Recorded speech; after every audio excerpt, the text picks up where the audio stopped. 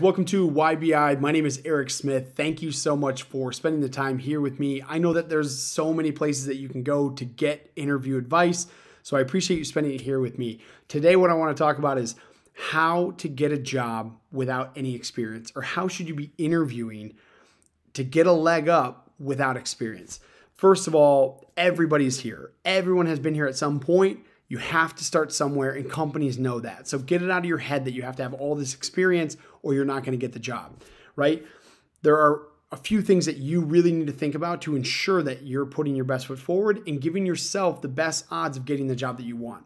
Number one, you have to make sure that you are applying to the right type of jobs. So you need to be very realistic about where your experience sits in relation to what you're applying to. So if you're just starting out, just starting your first job search, maybe you've held part-time jobs in school, maybe you're just graduating school, or maybe it's just your first professional job and you have no work experience, that's fine, but you should be applying to entry-level jobs. If you're applying to jobs that have 3 to 5 years of experience, 5 to 10 years of experience, there is a massive misalignment and you're not gonna have any success because you're not qualified for those roles. So you need to make sure that you're doing a real honest assessment about what your experience is. And keep in mind, if you had part-time jobs in school and you're saying, hey, that's 4 years of qualified experience, so I can apply to something that's 5 to 6 years of experience, that's not a direct translation. So this is, again, where I say you have to be very realistic about where your experience sits in the market for the jobs that you're applying to, right? So that's first. You need to make sure that you're evaluating what are you spending your time applying to, and is it directly correlated with your actual experience that you have that you can lend to that company. Now, maybe you're somebody who's just switching jobs, or you've been in a career, but you want to completely change into a different industry, different type of job. That's fine. But again, you need to be very realistic about what skill sets do transfer over. It's not going to be a one-to-one comparison or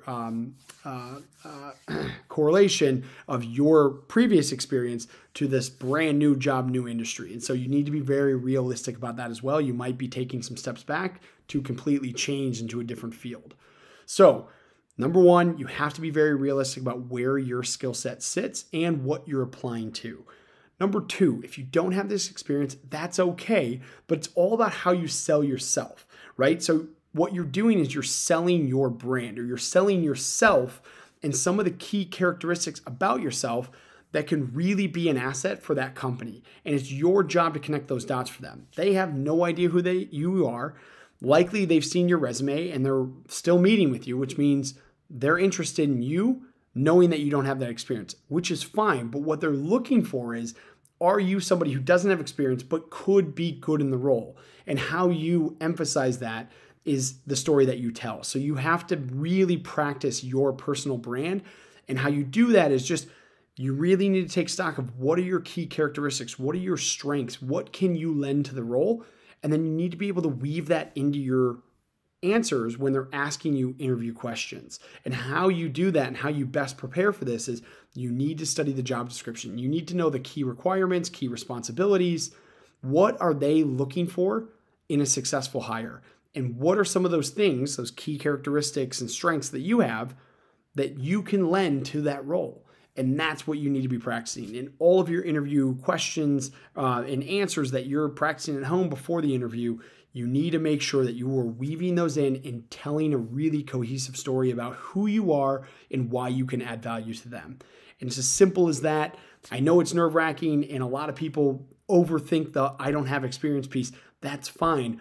But what you need to do is get into the mind of the recruiter or hiring manager. What are they looking for based on that job description? What are they needing you to do? And what are your key characteristics and strengths that can answer that call for them, right? And then you need to make sure that you're selling that. And it's all in your personal brand and how you paint that picture. But that's how you need to be practicing. Study that job description, understand your key characteristics and strengths that lend to that job description, and practice weaving those into your answers as you're practicing interview prep questions.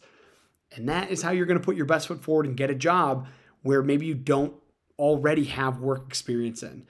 And then from there, it's your work ethic, it's your attitude, it's your ability to learn and accept change management that is going to allow you to pick up the skills necessary to gain the right experience, to open doors, and to allow you to grow your career where it makes sense for you. So guys, I hope this was helpful. I know this was quick, but I have an entire library of helpful interview advice. So if this was helpful, check out my other videos. I drop 2 videos every week, so hit subscribe to get updated on all the different interview advice and tips and tricks that are coming.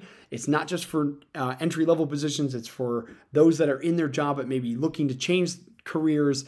So check out all those videos. I also have a complete comprehensive interview prep guide. So if you're just starting this process, check that out.